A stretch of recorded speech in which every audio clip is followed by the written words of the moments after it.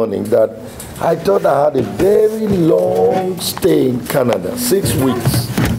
Then all of a sudden, I'm struggling for time because I have to be leaving Canada in the next 24 hours. And there's so much that I would have loved to cover. Amen. Amen. But I thank God for His goodness, and I thank God for making this time available. So we're going to make the best use of it. One thing with God is that it is nothing with Him to save by few or by many. It will not be by the length of time. It will not be by the brevity of it either. It will be according to His divine will. Amen. Amen. When I came in, I opened up 2 areas.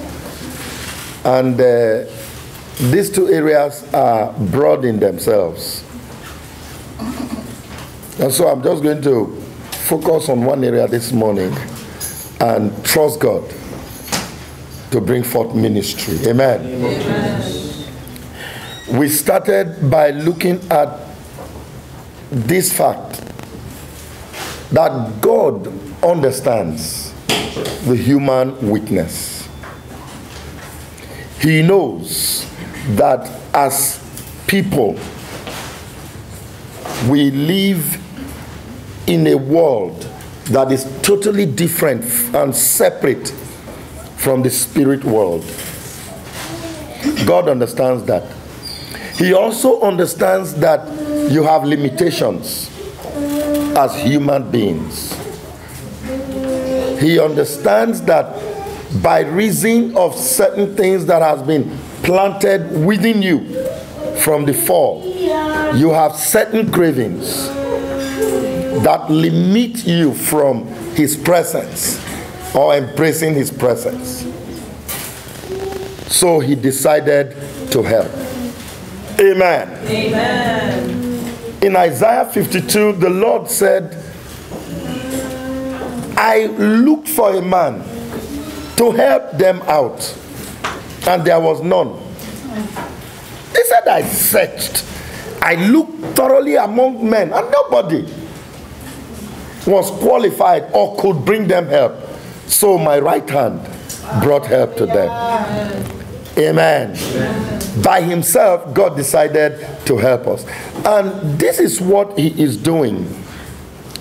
At this time, God wants to bring humanity to the estate He has designed them for.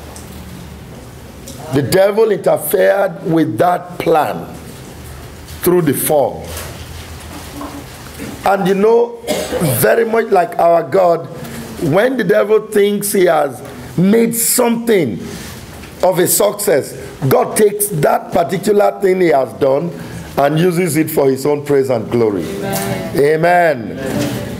Maybe man would have struggled with so many things unknown to him.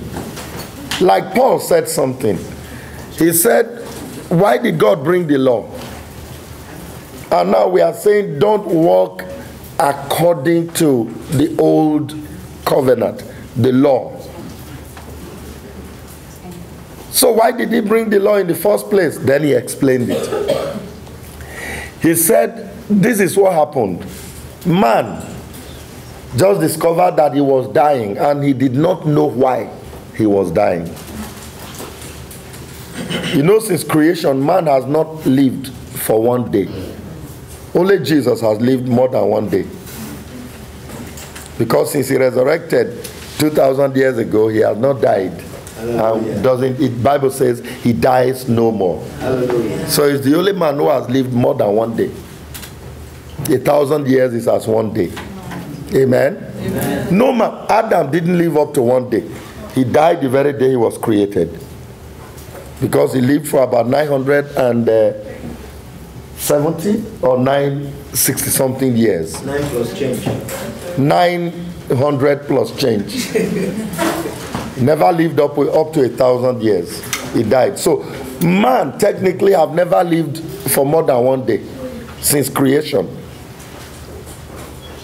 But God created man to live forever, not for just one day. He is not even, because of the fall, he is dying, and he didn't know why he was dying. And so God brought the law so that sin can manifest. Sin was hiding and destroying mankind. Amen? Amen. Sin likes to walk in darkness. It will hide. And, you know, man will go on, and because of sin, diseases will enter, you know, cursed circumstances around you, all kinds of things, death. And that was how man was ending up. So God's right hand brought salvation. Amen. The first thing he brought was the law. Now, with the law, there is knowledge of sin. Now you know why you're dying. Hallelujah. Amen. So when the devil thought, oh yes, I have done it, and they cannot, they would, and he was enjoying it. In Romans chapter 4, the Bible said that God decided to bring the law. So with the law, there's the knowledge of sin. Satan was happy. Okay, now he can't help himself with sin. No man can help himself with sin. You understand that? And before he could think again, the hand of God in Christ Jesus brought salvation. Amen. Amen. Amen. Ha, glory to God. Hallelujah. And he came in one day and announced a mind-boggling program. The Spirit of the Lord God is upon me, because he had anointed me to preach the gospel to the poor. He has sent me to preach deliverance to the captives, the recovery of sight to the blind, to set at liberty them that are bruised, and to declare the acceptable year of the Lord. The acceptable year of the Lord is the Jubilee. And he announced a Jubilee. That was why the Jews were very angry. Who does this man think he is? He announced a Jubilee. Do you know what the Jubilee was in Israel? In those days, every 50 years in Israel, there was a Jubilee. During that year, all slaves were free. Everybody in bondage was released. You are free to go. Slave owners have no choice but to let slaves go. If you owed anybody, the debt was written off. It was automatic. You don't make demands for it anymore. If you bought land from somebody who got impoverished and sold his ancestral land, and it was in the hands of a merchant, in the year of Jubilee, he will release it. If that land went through 10 buyers, it will return to the owner, the last seller, the last one, until the land got back to the original owner of the land. The Jubilee was like the reset button in Israel. Every 50 years, God will reset everything. And remember, God divided the land, and everybody had land. But some people, by the time it's 30 years into the, into the Jubilee, their land was gone because they got so poor that they had to sell their ancestral land. Some of them became slaves. They even sold themselves into slavery. But in the Jubilee, everything was reset. Everybody came back to their wealth, to their land, to their liberty. If your hands were in chains, you were free. You celebrate. Amen. Amen. Glory to God. Amen. Jesus now comes around and announces a Jubilee that brought total deliverance from sin, from sickness, from disease, from limitations, from imperfections, from everything. Hallelujah. He announces it, and the Jews were outraged. How can you announce Jubilee? By the way, who is your father? How could you announce Jubilee? Praise the name of the Lamb of God. He didn't answer them, but he was the hand of God, the horn of God in Israel that brought salvation to the people. Every person he met, he forgave their sins. Amen. And then gave authority to his disciples. Within this Jubilee period, anybody you forgive their sins is forgiven. Anybody you retain their sins is retained. And this is the reason why when we meet some people and they are doing, say, your sins are forgiven. And they wonder, are you God? Only God can forgive sins. But Jesus Christ is God. And he authorizes his disciples to forgive sins. Amen? Amen. And then sicknesses, people were paralyzed, came to him. And they were, have you ever wondered why he didn't sweat? Because it was Jubilee. There is a divine reset button over your life this morning. God will reset many things. If the devil has held you to ransom in an area, there is a Jubilee reset button that will reset it. He has no choice. He will leave you alone. Why? Because Jesus came and announced the Jubilee. As children of God, we really need to learn how to walk in this liberty.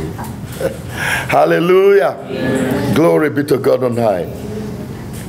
This is the reason God, when that Jubilee is announced, and that Jubilee is already 2,000 years old, and we are in the last seconds, and God is about to bring those who have embraced this Jubilee.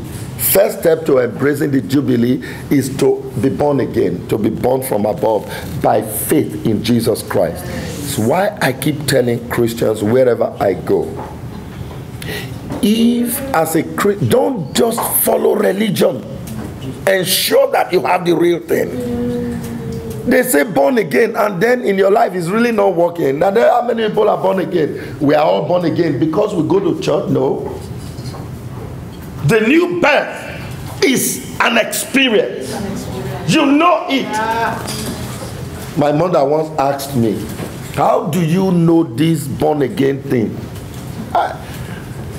And this woman wasn't as educated as I was, so I had no way of explaining it to her. I said, now, what do I do? So the Lord gave me wisdom. I said, Mommy, I said, we have heard around as we were growing up that people confessing they are witches. He said, yes.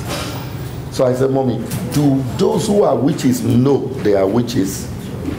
He said, of course, they must know, otherwise they won't be confessing it. I said, yes.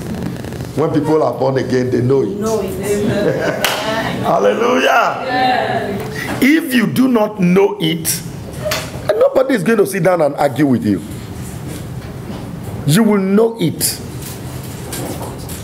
And Jesus Christ says it is a must. You must be born again. The new birth impacts God's life, something of divinity to you. Yes. That is a seed planted inside you that will grow until the whole man is redeemed and takes on the whole nature of the Almighty God. That's the concept of being born again. That's where the Jubilee starts. And then we went to the baptism of the Holy Spirit, because God now gives you his Spirit to help you. The new man operates by the Holy Spirit. That is where baptism of the Holy Ghost comes in. Many don't want to accept it. Many churches say it doesn't exist. No, but it's not about what the church or any man says. It is about what the Bible says. Jesus said, you shall receive power. After that, the Holy Ghost is come upon you, and you shall be witnesses unto me in Jerusalem, in Judea, in Samaria, and unto the uttermost parts of the earth. Now we are moving to the final stage, the Feast of Tabernacles. Hallelujah. Oh, I wish I could talk about that this morning. but we will concentrate on helpers. This is the last feast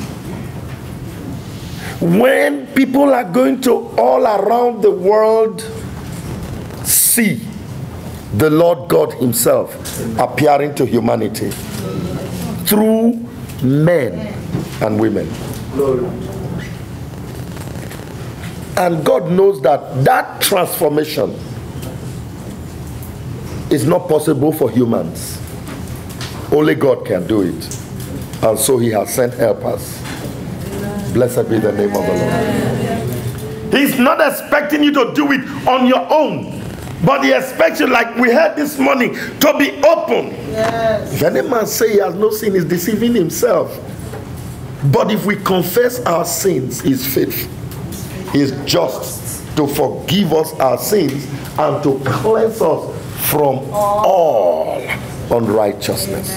And I like the way our sister put it, continually. Amen? Continuously. And then she made a difference between continual and continuous. I didn't know that before. Hallelujah. Now, continuously cleanse us so I can stand complete every time in the righteousness of God. Blessed be the name of the Lord our God. We started this by looking at the helpers. We are now going to read from the scriptures. In 5 minutes, I will do a recap, and then I will take the remaining 2. Amen. Amen. God has sent 4 helpers to help bring us to the throne. Put up that figure again yesterday. We had. And we're going to look at these 4 helpers from the book of Ezekiel and the book of Revelation. Let's begin by reading from the book of Revelation. Revelation chapter 4. Hallelujah.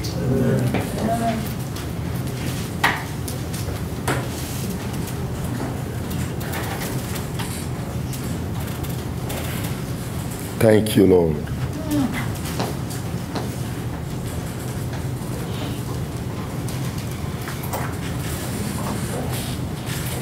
Because some of us have already listened to this, so I won't need to waste too much time on it. Amen. Amen. Verse 4. John was in the spirit, and he saw these things. And round about the throne were 24 seats, and upon the seats I saw 24 elders sitting, clothed in white raiment, and they had on their heads crowns of gold. And out of the throne proceeded lightnings and thunderings and voices, and there were 7 lamps of fire burning before the throne, which are the 7 spirits of God. And before the throne there was a sea of glass like unto crystal, and in the midst of the throne and round about were 4 beasts full of eyes before and behind. The word is living creatures. Ezekiel calls them living creatures. Verse 7. The first beast was like a lion, the second like a calf, the third had the face of a man, and the fourth beast was as a flying eagle. Amen. Amen. And the 4 living creatures had each of them 6 wings about him, which means these were people set to minister to mankind. Amen. Amen. And they were full of eyes within, and they rest not day and night, saying, Holy, holy, holy, Lord God Almighty, which was and is to come. Now put up the figure. Now the duty of these 4 living creatures is to draw attention to the Holy of Holies. Take note of this. This is the tabernacle of God. Everything in the Bible and everything of God's relationship to man, everything God says to man takes its reference from here. The entire Bible from Genesis to Revelation is to be interpreted in the light of this. Because this, as you are seeing, represents Jesus Christ. Amen. Amen. The eternal tabernacle in the heavens, our Lord Jesus Christ. Now take note of this and observe it as I explain. We have the outer court, we have the holy place, we have the Holy of Holies. Now we have 4 living creatures here because this is where that throne was. We have 4 living creatures there, and these 4 living creatures, all we heard them say beyond their descriptions was holy, holy, holy. Is the Lord. Amen. Amen. Let's see what it says. Holy, holy, holy, Lord God Almighty, which was and is to come. Their duty was to announce the lifestyle in the Holy of Holies. And their duty is, as we are going to see, draw men who are traveling along this journey and bring them in their path to that place. Amen. He would take them and help them, yes, knowing that you could not help yourself, knowing that you had faults. God knows it. And he decided not to throw you away. He decided he will help you. Amen. And he said he has ordained, anointed these 4 living creatures to move, traverse these courts, looking for men and women who have a heart to follow him and to help them. Amen. Amen. When he sees your heart, he knows where you are going. He helps you. If you are not going anywhere, he wouldn't be helping you. You don't need help. Amen. Amen. Turn to the book of Ezekiel chapter 1. Ezekiel chapter 1 verse 4. Hallelujah. Thank you, Lord.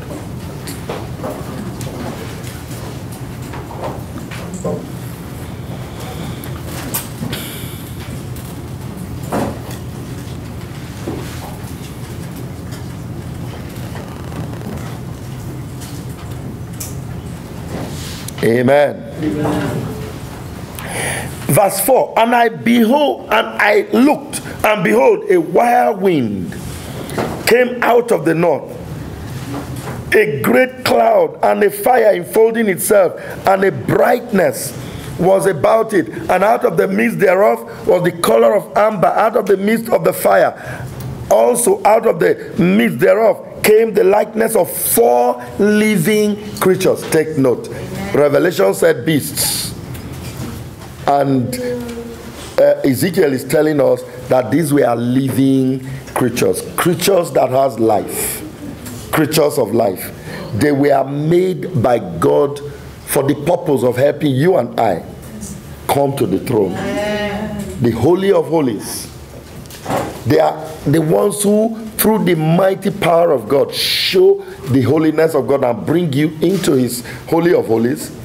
And they announce a body of people that shall come. It's all talking about the Lord Jesus Christ. Amen? Amen. All about the Lord Jesus Christ. And the Lord Jesus Christ was, he is now, and he is to come. Hallelujah. Remember, Jesus is head and body. Yes. Hallelujah. So the one to come includes you, amen, and me, amen, over whom Christ has become head. Amen. Amen. Amen. Verse 6, and everyone had 4 faces. Now we are talking about, there's another description. 4 living creatures. We have 4 different beings. Each one had 1 face. But when they stand together, they cover 60 degrees vision. 1 face was lion. 1 face was a calf. 1 face was a man. The 4th face was an eagle. But now look at what Ezekiel described. Ezekiel is describing 4 living creatures, and each one had 4 faces. Amen. Amen. You have a total of about 16 faces, yes, but 4 sets. Amen. Amen. All right, let's move on. Their feet were straight feet. That means they were a people who walked with God. They teach you to walk straight. Amen. Their feet are straight. They are not unbalanced. You know, my daughter here was talking about the, limitations, the blemishes that would not allow. That was the prayer we met when we came in. Limitations, the blemishes that prevent you from being a priest. One of them is, a broken foot. But these creatures do not have a broken foot. They have straight feet. Amen. Under them. The implication of a broken foot is that you don't walk straight. Up, down, up, down. You understand that? You limp. Now, let's look at this. These creatures are the ones that are responsible for giving you straight feet. Amen. They heal your feet. Amen. And you are able to stand spiritually. Amen. You are able to walk with God. Hallelujah. Without faults. Amen. Amen. Hallelujah. It said, and the sole of their feet was like, the sole of a calf's feet. Can you imagine that? What did he use the calves for? Calves were used for labor, to work in the farms, in agriculture. You tie, graders to them and they pull them along. And they produce your wheat. Amen. And he said their feet, these were people who would walk. Jesus Christ have calves' feet. He labored. Amen. Amen. I am amazed sometimes at the level of labor that Jesus Christ went through. He would go and pray all night, go into the mountain and pray all night. And he will come back, a crowd will be waiting for him, he will continue. And he will preach for 3 days and 3 nights, non-stop. And then he's the one that will say, look, these people are already fainting. Let's give them food to eat. And the disciples said, we have no food, let them go. Jesus said, look, if these people even live here, they will faint on the way. So you give them something to eat. And they don't have enough food. He performs a miracle and feeds 5,000. One man. Have you ever thought of that? Try not sleeping for 3 nights. As young people, we experimented with many things. There was one time I decided I won't sleep. I went for days. When I'm sleeping, I will shake it off. I'm feeling sleepy, I will shake it off. Then when I had finished what I thought was my experiment, I had won. Now I went, ate, and I said, okay, let me lie down. I slept for some 48 hours straight. I didn't wake up. People around me were wondering whether anything had happened. When they wake me, I say, look, I'm tired, I want to sleep. They said, there's nothing wrong with him. I'll turn the other way. 48 hours, I was sleeping throughout. That day, I stopped such experiments. Praise the name of the Lord. But we have a master. He will pray all night. When he comes out, he will meet a crowd and he will continue to preach. Have you ever thought how the Lord would talk to 5,000 people without a public address? There were no microphones in those days. And he spoke, his voice would be heard by 5,000 men and women and children gathered. 5,000 is quite a crowd. And to talk to them without a public address. The Lord was a tough man, he was. Anytime I think of it, I say, only God could have helped this man. Blessed be the name of the Lord. Hallelujah. Verse 8, and they had the hands of a man, and under their wings, and on their 4 sides, and they had, therefore, had faces and their wings. So the wings were joined one to another, talking of oneness in fellowship, unbroken relationship and koinonia. Hallelujah. Blessed be the name of the Lord. The Lord is raising a body of people who will have genuine koinonia. Amen. Not one that is broken, where one person is complaining, one person is murmuring. I don't like what Sandra did the other day. I went to her house, she didn't give me enough water to drink. And then I was at her place. What the brother Emeka did to me. God, forbid such things amongst us. Amen. The wings of this were joined together. Amen. I can feel what my brother is feeling. He can feel what I'm feeling. I know what my sister is going through. She knows what I am going through. Their wings are joined together. Praise the name of the Lord.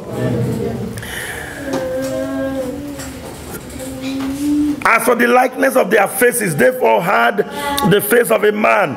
Talking of our humanity, there is something about your figure as a man. I've commented on all others. I will comment on only the man face. There is something about this figure as it is.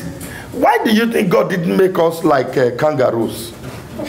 Why did he make us like horses? After all, horses have better stamina. Why didn't he make us like other creatures that are resilient? Why did he give you this figure? 5 fingers, 5 toes, on each of your hand, each of your legs. And he gave you legs. He made you the way you are. Your stomach is where it is. Your chest is where it is. Your head is where it is. Your mouth, your ears, your hands, your nails, your hair. Even the hair of your head has a purpose. You understand that? The hair of the head, Jesus said, not a hair of your head falls without the Father's knowledge. David said, all my members were written in your books.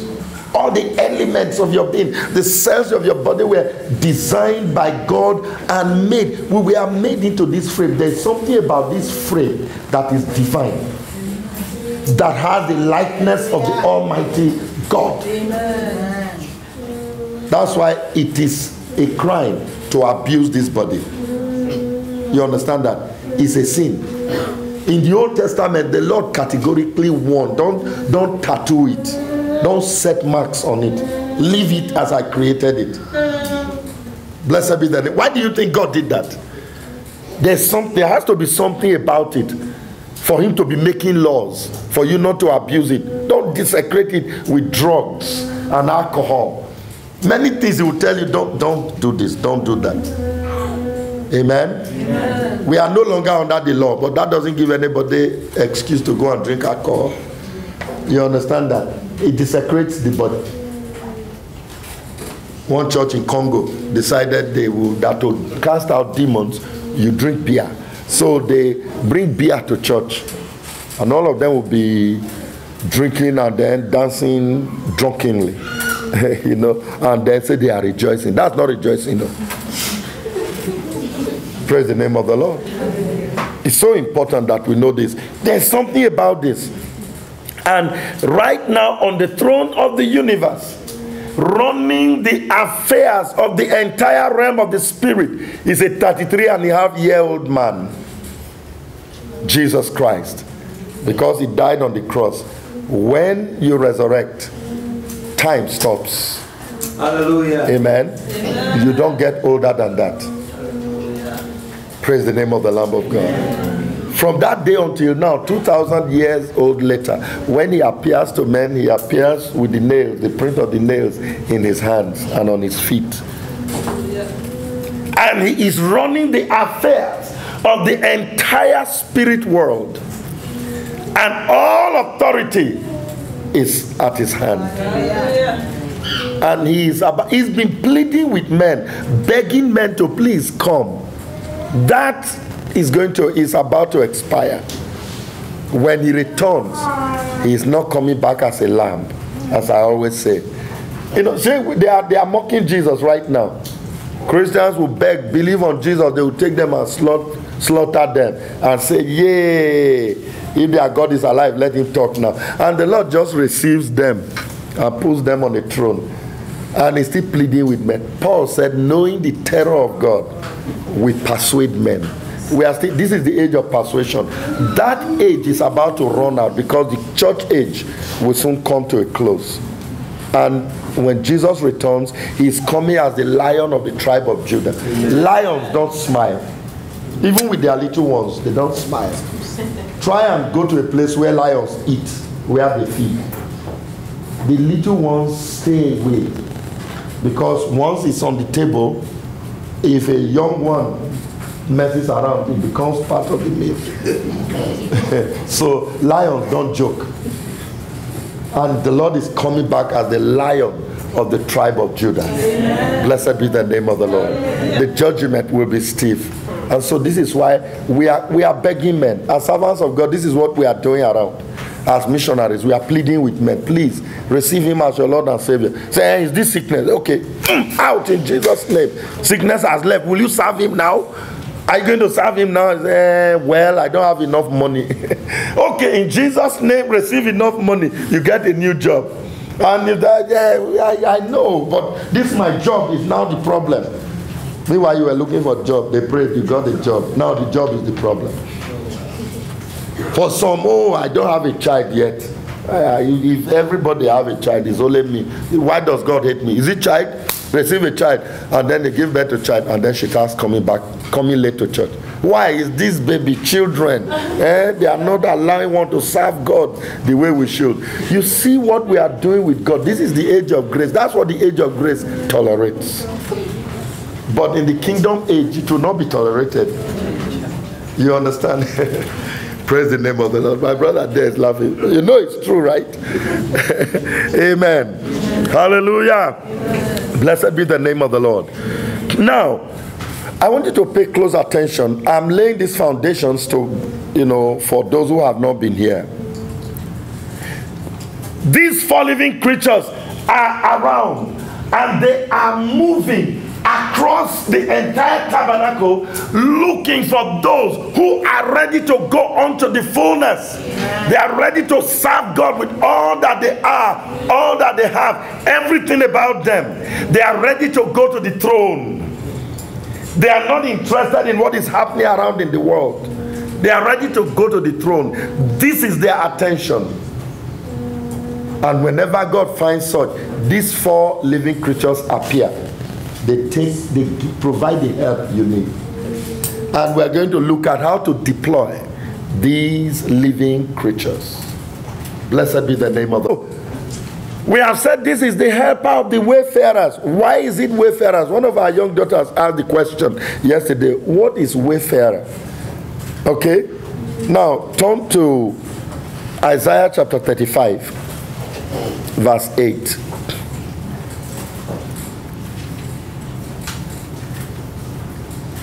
Hallelujah. Just scroll to that place. Isaiah 35. Thank you, Lord.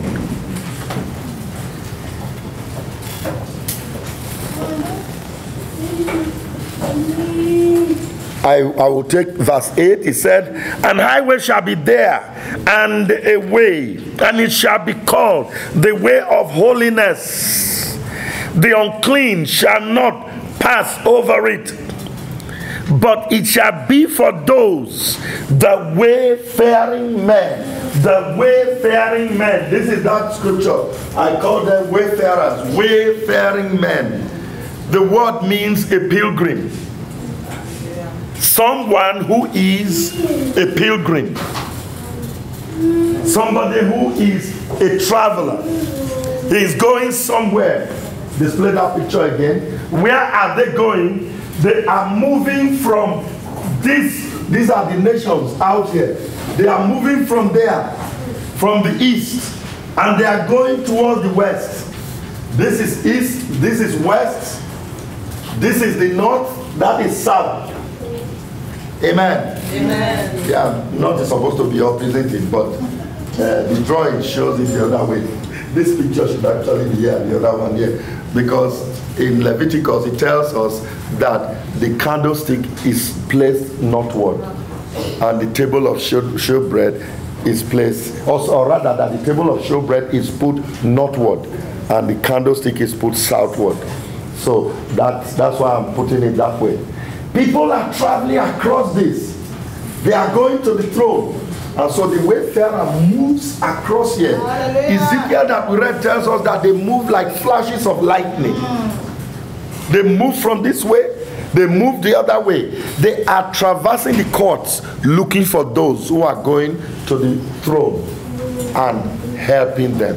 They have been set by God to help all those who are on pilgrimage.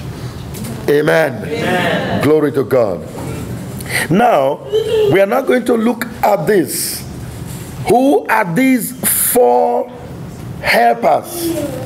We began by sharing that the first one is the name of the Lord, which answers to the lion nature. Isaiah 27 tells us that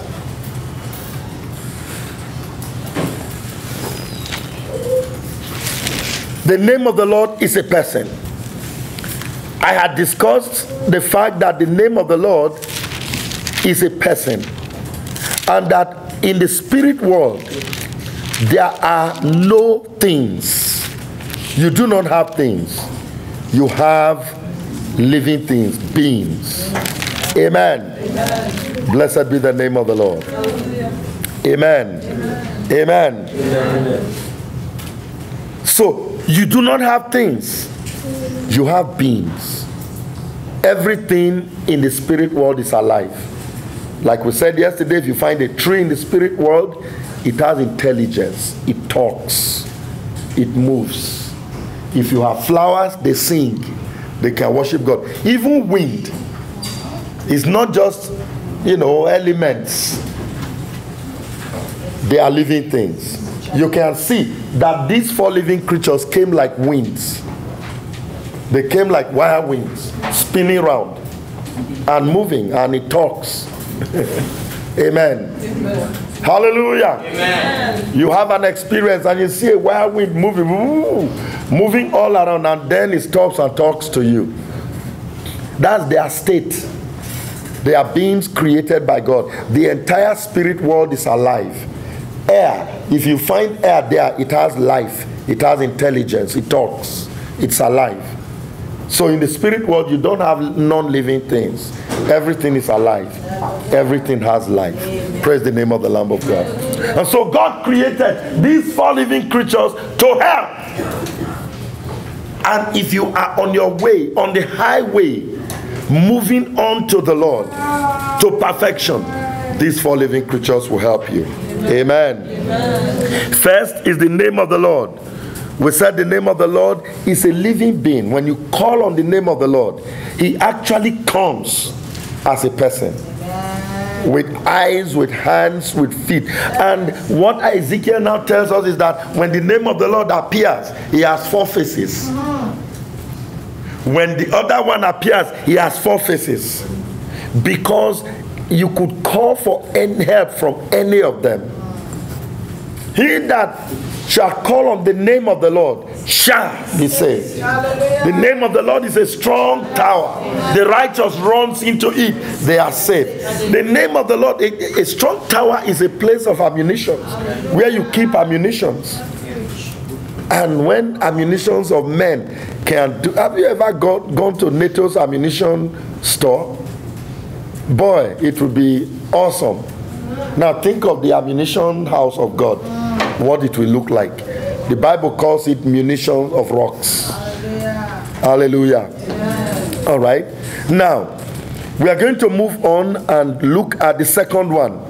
The second one is described as the Word of God. That was the one we took yesterday. The person of the Word. The Word of God is a person.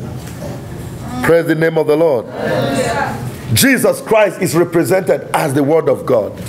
In the beginning was the Word. The Word was with God, and the Word was God. We looked at all of that yesterday, and we looked at how to deploy the Word. Amen. Amen. You speak the Word of God. Yes. Learn to. Our daughter was leading us in prayers this morning, and we were speaking to things. Speak the Word of the Lord. Prophecy or prayer is not, oh Lord God, help me now. You see how much I have suffered. Oh, is it only me? Even Angelina is doing well. but only me in this place. Am I the only one in this world? Help me therefore in Jesus' name. You have not prayed at all. Amen. That Angelina is doing well is no reason for you to do well.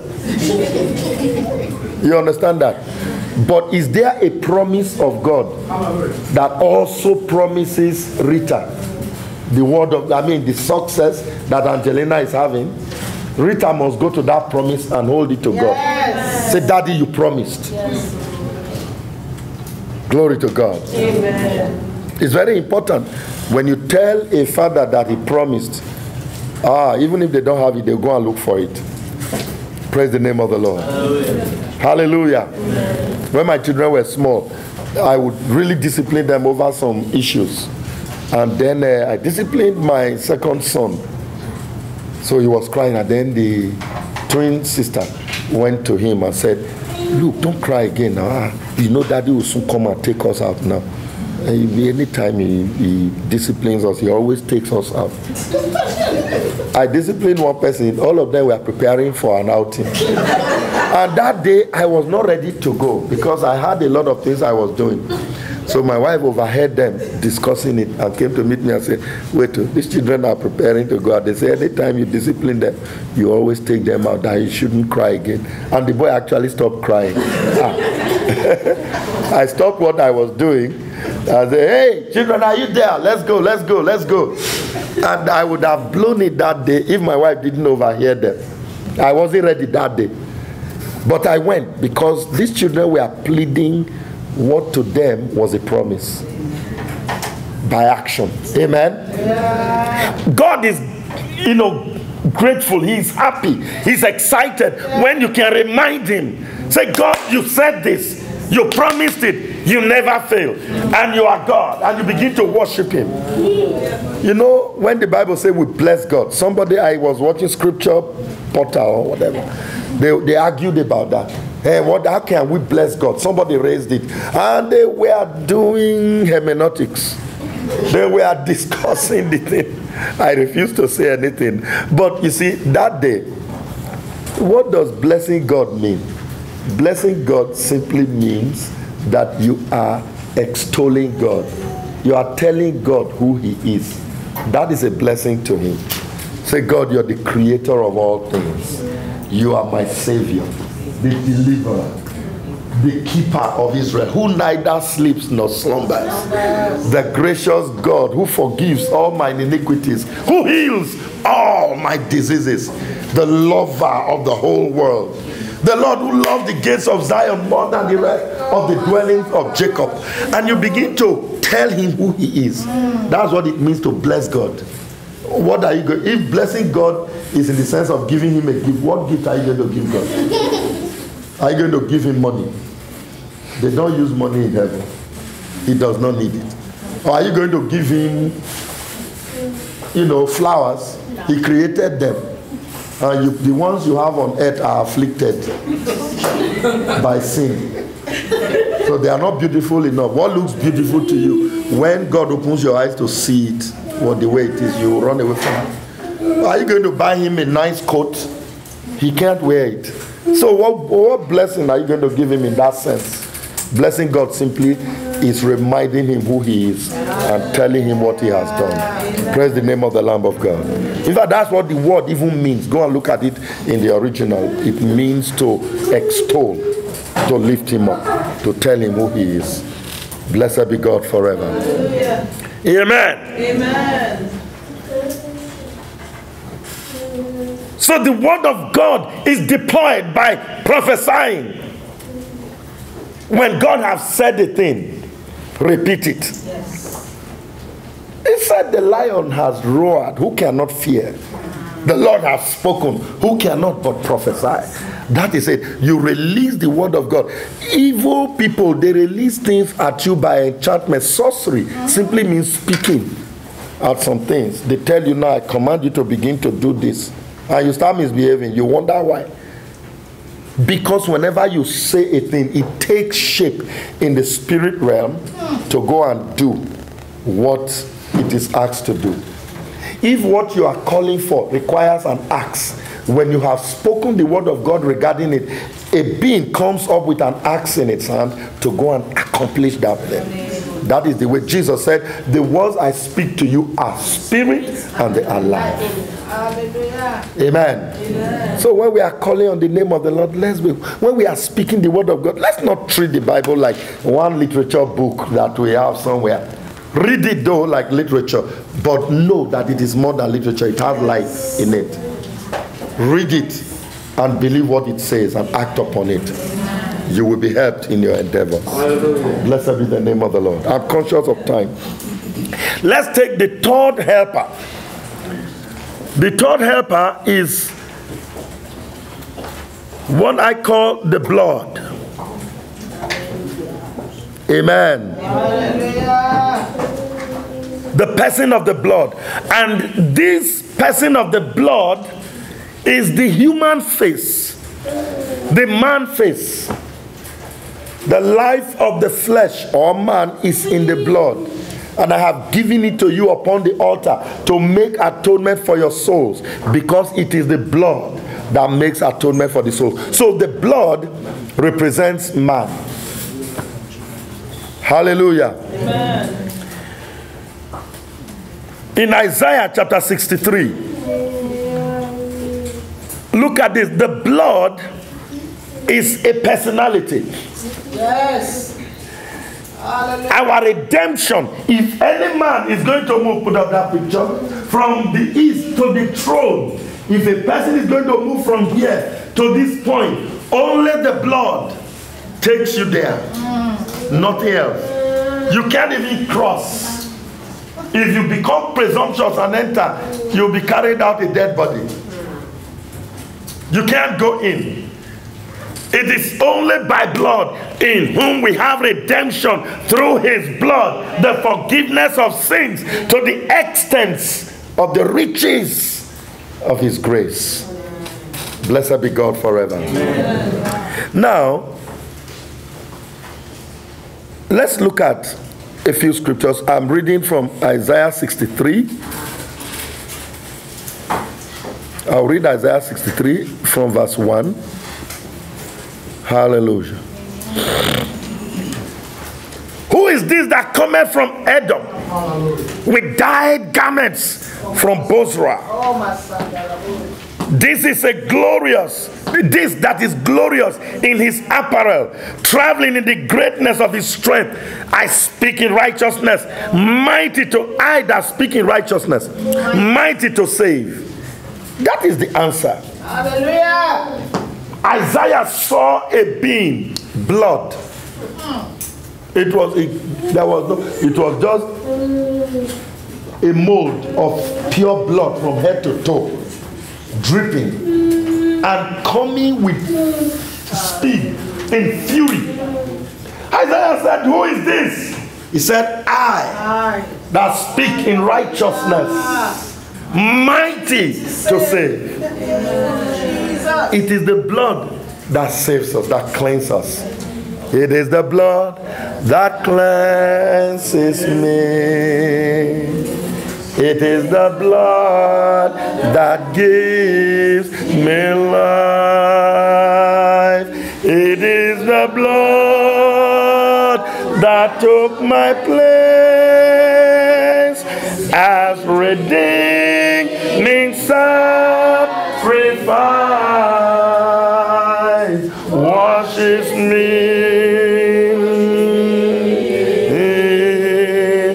whiter than the snow, than the snow. My Jesus, blessed Jesus, God's precious sacrifice.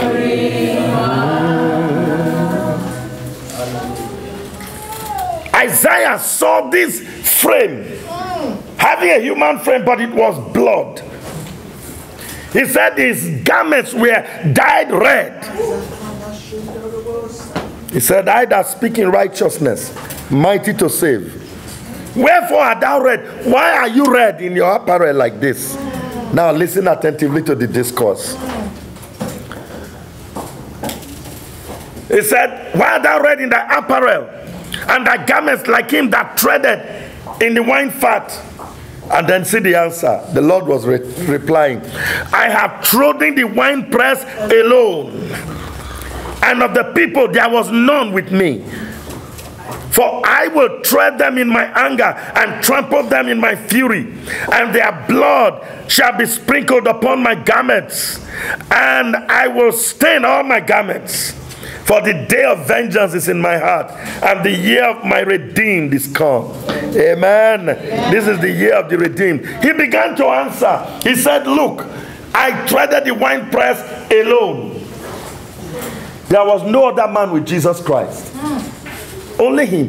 When people tried to help him when he was to go to the cross, what did he do? Peter had said, I will follow you to the end. And he said to him, before the cock crows twice, you will deny me 3 times. Peter said, not me. I know, never. I am the rock. Nothing moves me. Okay. And you know, he lived true to his word. Because when they came to arrest Jesus, he said, yes, I will prove to these people that I am Peter. He drew his sword. I was going to remove somebody's head. Marcus, God saved Marcus that day. Marcus ducked, he chopped off his ear. Jesus said, Peter, this kind of warfare, they don't use swords for it. He put the ear, slapped it back, the man was healed. And he said, those who live by the sword would die by the sword. Now that was the only weapon Peter knew how to use.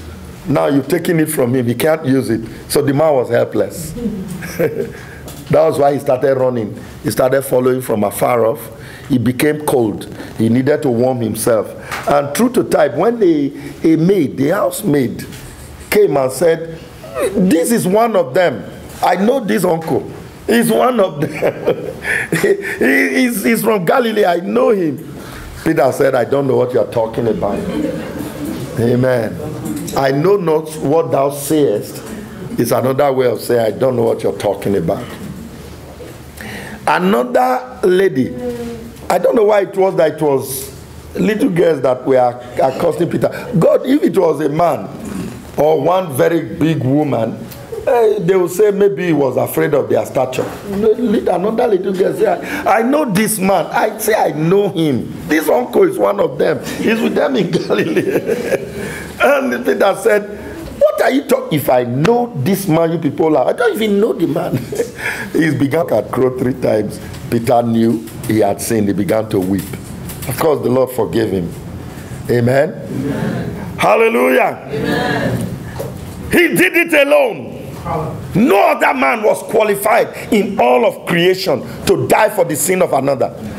Only Jesus Christ, yes. Born of a woman, not corrupted by human blood.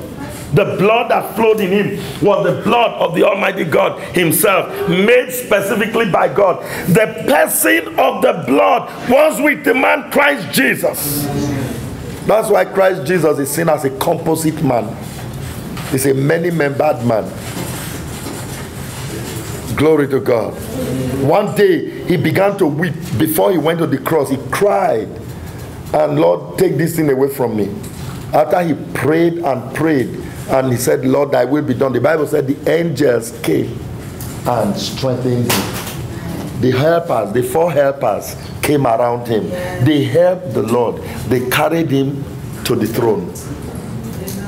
They helped him. They strengthened him. Why did Isaiah pen this down? Here is a bin full of blood. He said, I will sprinkle the blood of the enemies upon my garments. In other words, I am blood shed, and because of it, many, the entire kingdom of darkness, will have their life taken out. Amen. He went to the cross. He was buried. He went to the realm of the dead, and he took out the forces of darkness.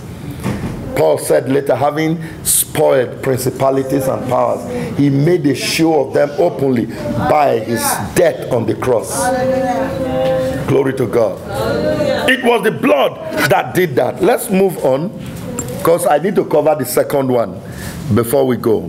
Amen. Amen.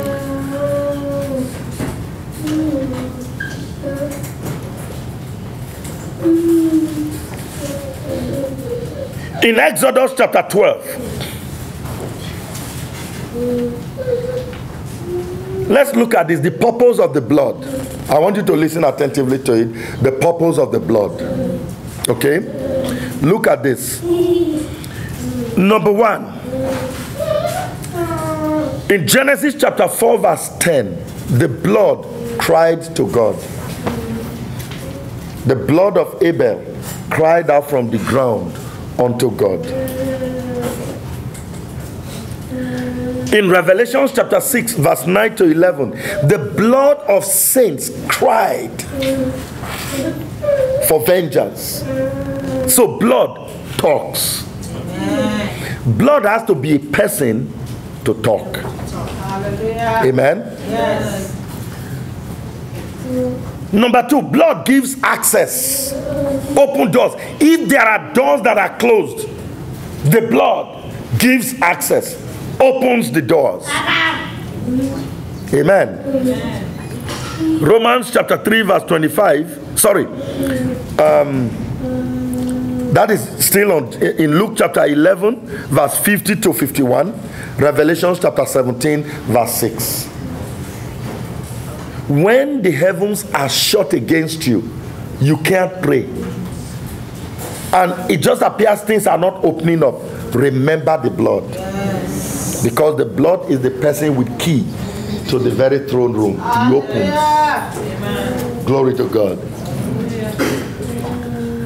Number 3. It is the blood that silences all accusations. When there are accusations against you, Satan knows how to do this. The only instrument of Satan is accusation, guilt. He knows how to make you feel guilty. He just calls you and says, but you, you that is deceiving men around, or you that is, stealing things, telling lies, you can't even, you are not qualified, so forget you. But if you recourse to the blood at such a time, he atones, he shows mercies. Praise the name of the Lamb of God. Thank you, Lord. In Romans chapter 3 verse 25,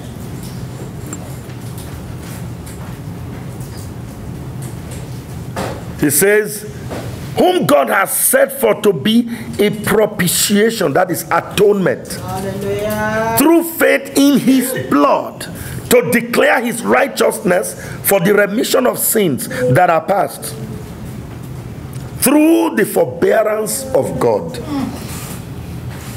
This is crucial. Remission of sin only comes by the blood of Jesus Christ. And this person of the blood is the one that effects it. Number 4, the blood acts as our security guard. This is the person from God, the angel from God that is your security. Look at what it says in Exodus chapter 12. I think that's in verse 13. Amen. Amen. Verse 11, I'll read it from verse 11. He said, and they shall take, verse 7, and they shall take of the blood and strike it on the 2 sides and on the upper door posts of the houses wherein they shall eat it. Verse 11, and thus shall ye eat it with your loins girded, shoes on your feet, and your staff in your hand, and you shall eat it in haste. It is the Lord's Passover. 4 verse 12, I will pass through the land of Egypt this night, and I will smite all the firstborn in the land of Egypt, both man and beast, and against all the gods of Egypt will I execute judgment. I am the Lord. Oh, I just love the Lord. He writes you a letter and he signs it. Hallelujah. You know, the way we write letters in those days, say, I am Ricky. You know, you sign it, and they know what you mean. The Lord finished writing. He said, I am the Lord. Verse 13, and the Lord shall be to you for a sign upon the houses where you shall eat it. Listen, when I see the blood, I will pass over you. Amen. And the plague shall not be upon you to destroy you when I smite the land of Egypt. Now there's judgment going on. What is happening is that that spirit of death is moving around. And when it comes, if you are covered with the blood, there's a man dripping in blood standing at the door of your house. And when the angel of death, Satan knows better, you can't confront him. In the realm of the spirit, it's not like human beings. You know you cannot beat a man. And you say, especially if you are in Nigeria, and you say, me, if you talk to me, I will so deal with you. You won't believe it. And you start boasting. And when people are, when the person is coming at you, you run to them. In the spirit world, it doesn't work that way. You understand? You know. And there is sincerity. You don't challenge somebody you know can deal with you. So when the angel of death comes and they just see the blood at your door, they know better. They pass around. They go to the next house that does not have blood on it. And we are living in a time, as I said when we were dealing with the harvest, the end time will have two streams of harvest. There will be harvest of death. The level of it is impossible for the ark of Noah to sink when the floods came.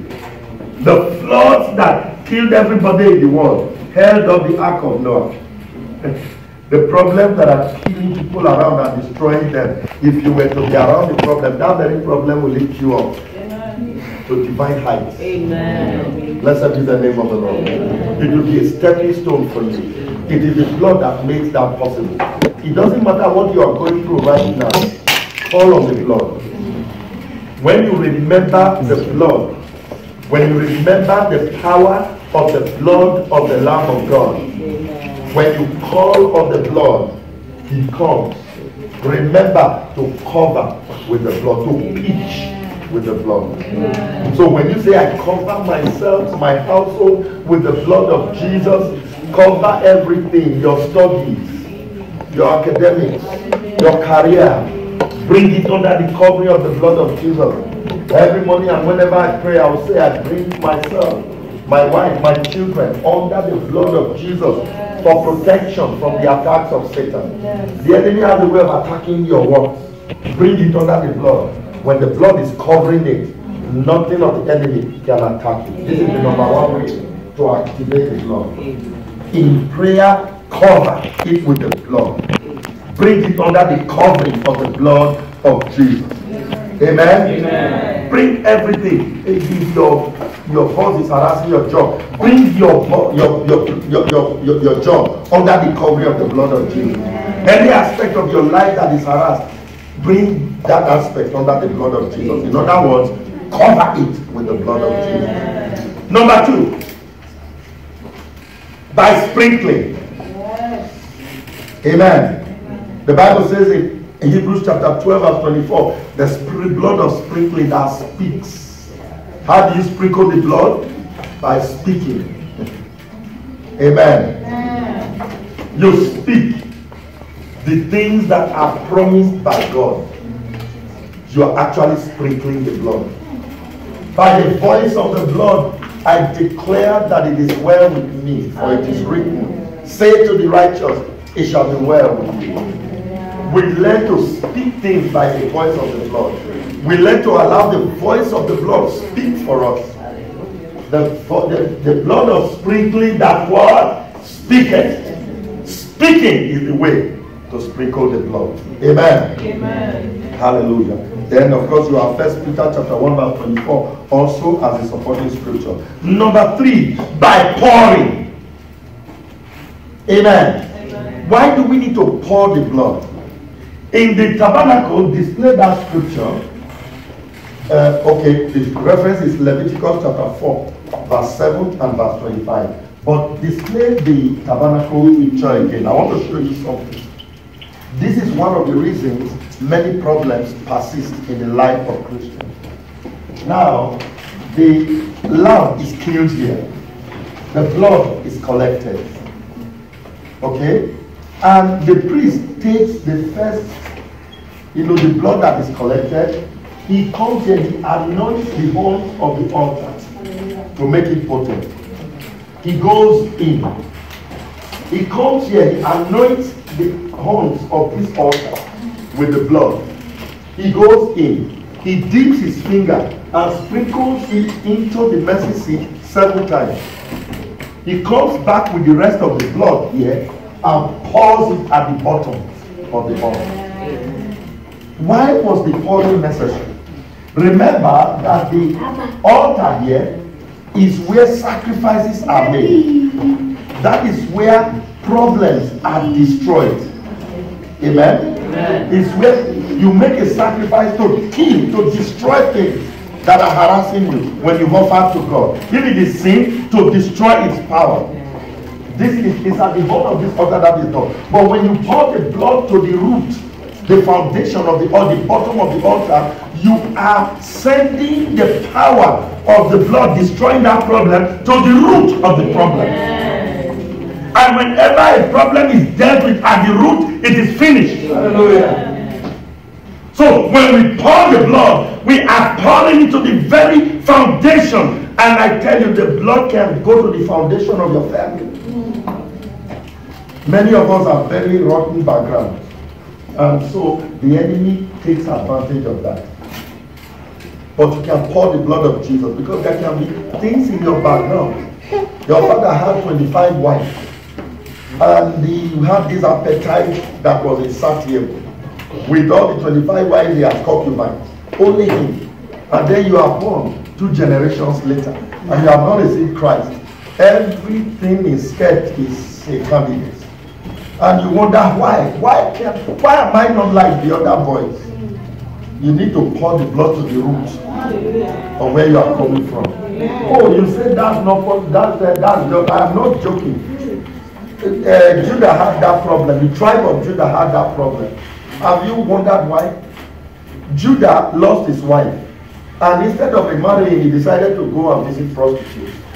In the process, he visited his daughter-in-law, and that was a big problem. Then, somewhere along the line, they gave birth to David. David had 4 wives. That was not enough. He would climb his roof and be doing peeping Tom. Praise the name of the Lord. It's my family. Remember, amen? Now, and doing that, he not only took the woman, he killed the husband. And he tried to cover it up. But he repented, because later on, when he was dealt with, they would bring the beauty of Israel, Abishag, to his bosom, and he did not know her. It was blessed are the men of God who will have that level of dealing. Amen? Amen. Because there are daughters who come, and many of them are problems. And if you are not dealt with, you are likely to begin to misbehave. And it's happening in many churches around. Many heads of churches sleeping with secretaries. They need to pour the blood to their foundations and deal with it. Do you know it didn't stop there? Then David had Solomon. That will tell you how the problem progressed. Same family. When they had Solomon, the man had how many wives? 300 wives and 700 concubines. 1,000 women in the life of one man. He must have died young. Because I don't know how he survived it. 1,000 women in the life of one man.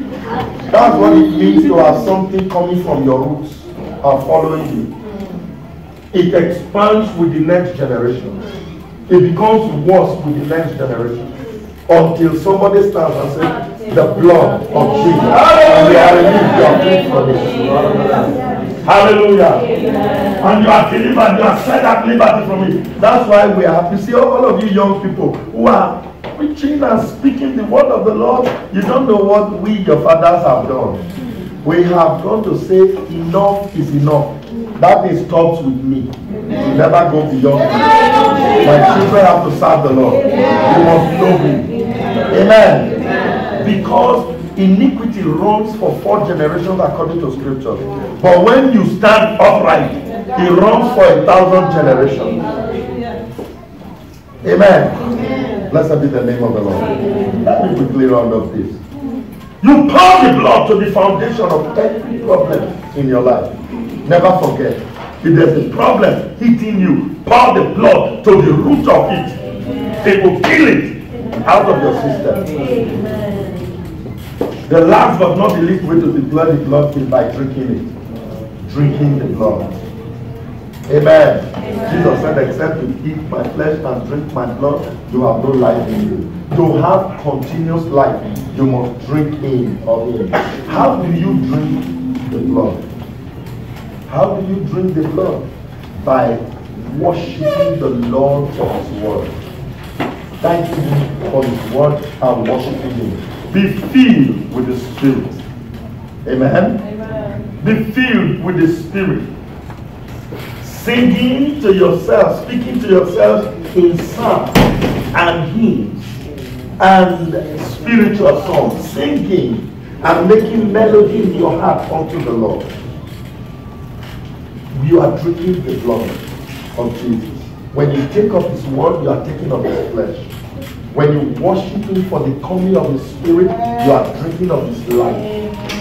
And as you worship him, the life of God fills you.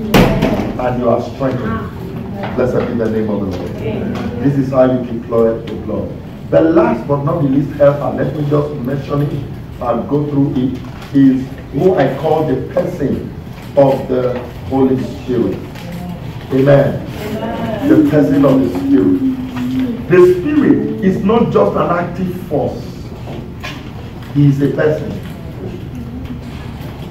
He is the divine leader who organizes our journeys to the promised land. You remember God said, I will send an angel to take you to the promised land. And then immediately God finished speaking, a cloud came in the daytime to guide them. Then it turned into a huge ball of fire in the night time. And it leads them. Everywhere it went, they went with it, guiding them to the promised land. That is the activity of the Holy Spirit. He is the one leading you to the victory that the Lord has promised you. Amen? Amen. He is the one who creates reality awareness of the divine being to us. He introduces us to divinity through interventions and empowerments. Now, the Holy Spirit is the one who makes the Christian journey real to you. If Christianity is not real, spiritual work with God is not real to you, it's because this personality is not there. When he comes around, he makes it real. He makes known to us information and daily strengthening nudges for our wayfaring endeavors. He's the one who will come, he will give you, drop something in your spirit that just strengthens you throughout the whole thing. Is this angel of his presence. The Bible refers to him as the angel of his presence. He leads us through trying circumstances and encourages us to overcome by his power. When we are led into situations, you know, Jesus said, you should pray that, Lord, lead us not into temptation. But in the wilderness, it was the glory. Everywhere they went and we are tried, it was the glory cloud that led them into it. So as wayfarers, when we come at trying circumstances, don't complain. Don't murmur. Look out for the presence of God, what God is saying by what has just happened. Paul had a problem with his flesh. And 3 times, and by 3 times, we mean 3 different seasons. In those days, when winter comes, they don't travel because it was too cold. They didn't have the technology we have today. So anywhere winter meets you, you stay there for the rest of the journey. 3 different winters, Paul was seeking God's face to remove this thing that was tormenting him, whatever it was. And God said, my grace is sufficient for you, and my strength is made perfect in your weakness. The man was too strong. Don't allow God to enjoy you by doing strength, tough man. If you are doing the Alibaba for God, you are too strong, you are tough. He will wound you. He wounded Jacob. Amen? Jacob was wrestling with God and would not. Look, small boy, he will get injured. He refused. He tore the hollow of his thigh. And from that day, the man began to live for the rest of his life. But he learned a lesson. The next time an angel comes around and says, let's rest, no, you have won already. Praise the name of the Lord. That you won't struggle with God anymore. Blessed be God forever. This is so important that we look at it. Amen? Now, this spirit is a personality. He's a person. You can lie to him. Ananias and Sapphira in Acts chapter 5 lied to him and he killed them. Amen? Now, he speaks. He talks to us. Every time, and I heard something said to my heart. It's not something. You should say, someone said in my heart. Because he's a person. It's not a thing. Amen? Function of the Holy Spirit. He brings us into the land. Exodus 19. We have the outline. I'll send it out. So I'm just rushing through it. He brings us to the land. The pillar of fire and cloud are symbols. We are symbols of the Holy Spirit, leading us through the wilderness to our destined estate. He is our helper. That's why the Bible refers to him as our Paracletos. He helps us. One called alongside to help. He empowers us for ministry, and we must utilize that help for ministry. He helps us deal with the flesh. The Holy Spirit helps us do that. You cannot deal with your flesh and carnal nature except as it is by the Holy Spirit. We see God and we see our environment. Jesus said that the Holy Spirit will take from himself and reveal it to you. He's the one who reveals things to us. The union between us and God is facilitated by the Holy Spirit. He's the one who enables us to be one with him. He's the one who sanctifies us. Jude chapter 1 verse 24. How to receive the Holy Spirit? Please, these are 4 quick steps. Number 1, desire him. If you don't have a strong desire for the Holy Spirit, he will not come to you. Jesus said in John 7:37, if any man thirsts, let him come. The word thirst means to have a strong desire. Number 2, you must know and plead and claim the promises. Know the promises. Plead the promise of the Holy Spirit and claim the promises to be your own. Don't complain. As a young believer, I was seeking baptism of the Holy Spirit, you know, at the Parkview Church of God. We all lined up. I was the only black person. First day, second day, and then all of a sudden, I got baptized with the Holy Spirit. And the Lord spoke some things to me about ministry. So I praised God. I said, I'm filled with the Holy Ghost. And one of the young girls said, how do you know? Her problem was, you are a black person and we are all speaking the Holy Ghost together. Only you are receiving. You can't receive before us. So she went, and I think one of the sister that was waiting with her was saying such a thing. Following this, she came to me and said, please forgive me. I was jealous. She just confessed for my sake, Lord. She said, I'm forgiving you. The Lord grant you his baptism. And he was filled with the Holy Spirit almost immediately. Praise the name of the Lord. Amen. You must know the promise and put the promise for yourself. Number 3, receive. You have to learn to say, I receive. Yes. Amen. And then, last but not the least, praise and worship and thank God for him.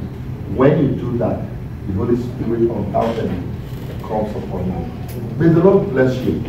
Let us learn how to invoke the fullness of the person of the Holy Spirit. Hallelujah. Amen. Amen. These helpers belong to us. They are given to us. And as individuals, we must make use of what he has given to us. Amen. We must seek the help of the helpers.